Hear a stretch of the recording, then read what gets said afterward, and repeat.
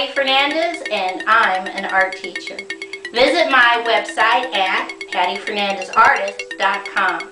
Okay, let's draw.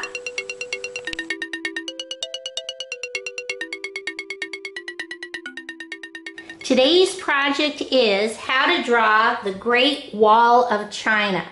I come on the left hand side and I put 3 fingers, and at the top I put a dot. And from that dot I'm going to draw a curved line, curved line, curved line to the bottom. Now I come over on the right hand side, I put 3 fingers, put a dot, and from there I'm going to draw on the right curved line, curved line, curved line off the page. Okay, I come up and I put 3 fingers again, and this time I put a dot, and from that dot I'm going to draw straight line down, straight line over, straight line up, straight line connect. On top of that I'm going to draw straight line up, in, down, over, up, over, down, over, up, over, down, over, up, over, down, connect. Right underneath, I'm going to put a straight line up, curved line over, straight line down, connect. On the left hand side, I draw a straight line up, curved line over, straight line connect. On the right hand side, I draw a straight line up, curved line over, straight line connect. Now I'm going to put 3 fingers up and put another dot, and I'm going to draw again straight line down, straight line over, straight line up, straight line over, connect. And on top I'm going to do my crenellated top, straight line up, over, down, over, up, over, down, over, up, over, down, over, up, over, down, and connect. Right in the center I draw a straight line, curved line, connect. On the left, straight line up, curved line over, straight line, connect. On the right, straight line up, straight line over, connect. Okay, if you have room at the very top, we're just going to put a dot. We're going to draw a straight line, straight line, straight line up, straight line over, connect. We're going to do our crenellated, that's what this is, top, straight line up, over, in, up, over, up, over, up, over, connect.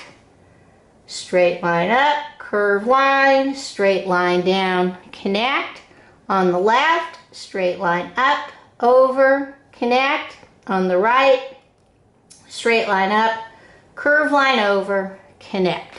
Okay, starting at the top. Right here on this corner, I draw a curved line down, connect. I come back up to the dot, and the top, a little bit over, and I'm going to draw a curved line, connect. Now I come down to this bottom corner and I draw a curved line down, connect. A little bit over, draw another curved line down, connect. Now I come down to this corner and I draw a big curved line down off the page. Come back up a little bit and draw another big curved line down off the page. Now I come back to the top and I'm going to draw a curved line down, connect. Then I come back to this section and I draw a curved line down, connect. Then I come down to this section and I draw a curved line out, down, connect. I come back up to this section on the top.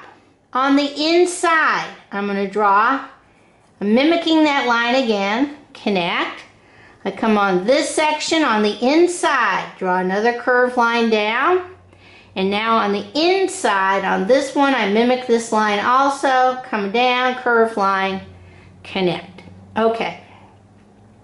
Now, come all the way back up to the top and watch what I do. I draw a big curved line, keep going, curved line, connect on the left.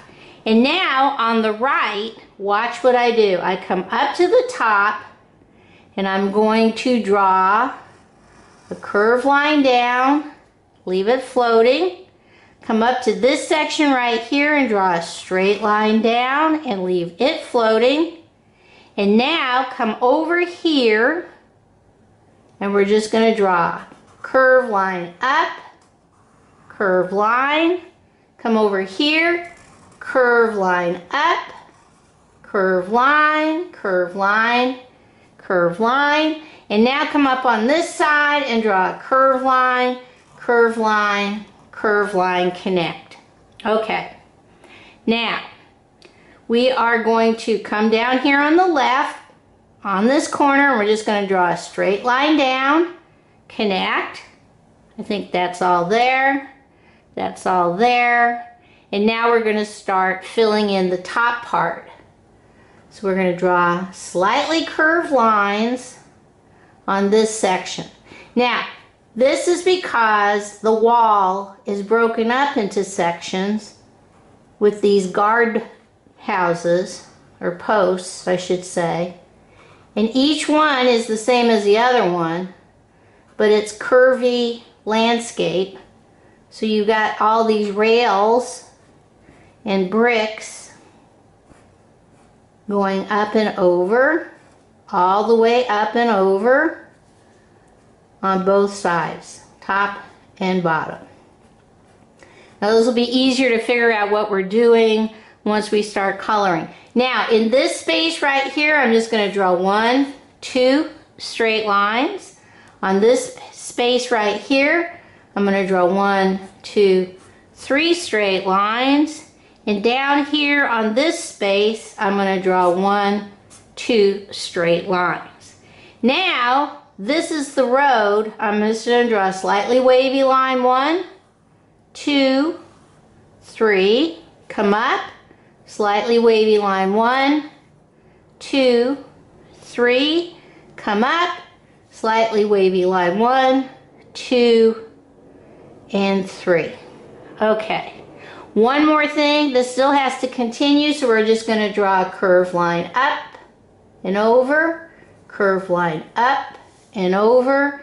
In this section also, let's just put a curved line, 1, 2. So that's a continuation, little curved lines of the wall. I'm going to leave that, I think.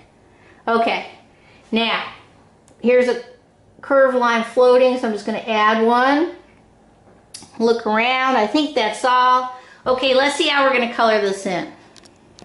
Okay, this is one of those instances where it's way easier to see what you just drew when you color it in. So the first thing I'm going to do is take my yellow and I'm going to color the top bricks of the wall all the way up yellow so that I can see what I have drawn.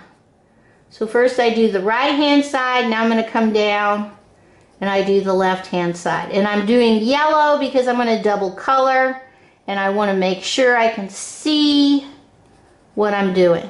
Jump over and do this section of the wall. All the way down, yellow. Okay? Now I come back up and I'm going to color the face of these stations. I'm going to color these yellow again so that I can see. Oops, I forgot my crenellated. Do the little up, down, over, up, down, over, up, down, over. Top. And again, I'm doing this so that I can see what it is I just drew. Because otherwise it gets real wackadoodle. It gets very confusing. So there's my yellow. Okay? Next, I am going to take my black And these are my openings. I'm going to color this black, come up, this black. You're going to do a better job than me. I'm just putting the color down so you can see it. And this black and this black. Then I am still going to come in, and now I'm going to do this section yellow, this section yellow, and this section down here yellow. Okay? Now I come in with my brown. And this is how I double color. I double color the faces of the guards. I do the top part of the bricks real light. Double color. Okay, real light, double color, real light, and this real light. This is also double color, and this is also double color. So you've got the yellow, you've got the brown, okay? Then with just the brown, I come in and I do the actual road. And this is all just going to be brown, jump over, brown, jump over, brown. And let's put this brown up here, okay? All right, now I can kind of see what I've done, what I've drawn. So now I'm going to come in with my black. Whoops, wrong color, that's blue. Hello. I'm going to come in with my black and just do a couple of lines of black. Not too much, just a couple. Put a couple on the wall.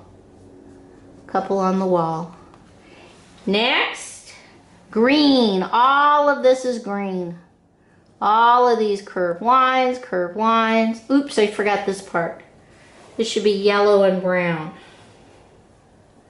Sorry. See, you miss these little spaces until you start coloring. Then you go, whoops, there it is. Okay. This is all green. This is all green. All of this is green. So the Great Wall is like nestled in between all this greenery. High up. It's big. Goes on forever. And then for my last thing, I just put some blue stripes in the background so you know that's sky. You can add your own background. This is what I do. Okay, let's see what it looks like all colored in. Okay, this is my Great Wall of China, all colored in. This is a good example also of foreground, middle ground, and background. Okay, bye-bye.